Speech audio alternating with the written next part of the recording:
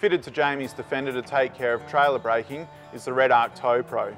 It's a revolutionary brake controller that features two types of braking: automatic or inertia sensing, and user controlled or manual braking.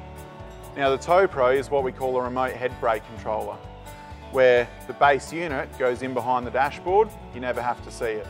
All that you see on the vehicle dash is the little remote head, and that's where all of the control or the input that you have is controlled for the unit.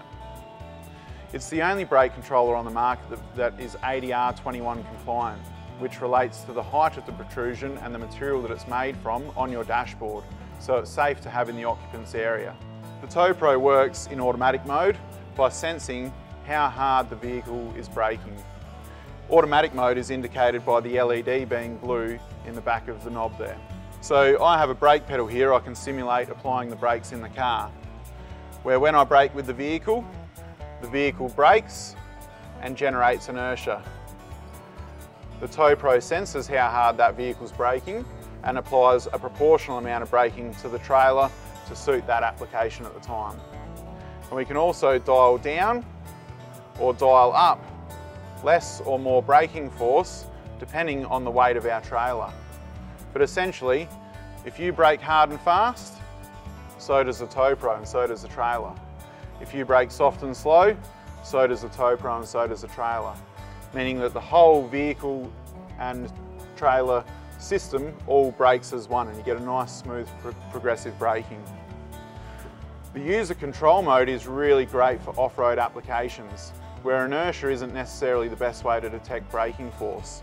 To enter user controlled mode, we stop the vehicle, we set the controller to 0, we put our foot on the brake and double tap.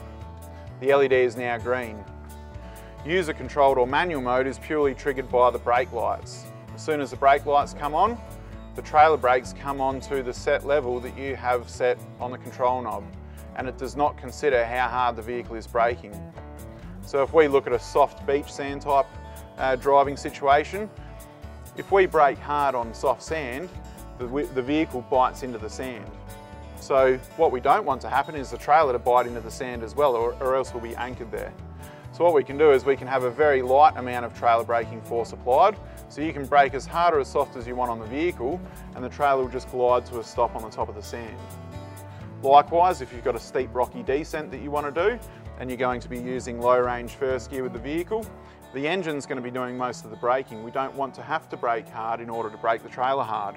So we can dial the Tow Pro right up, just touch the brakes on the vehicle to bring the brake lights on, and you can set more or less trailer braking force for that steep descent.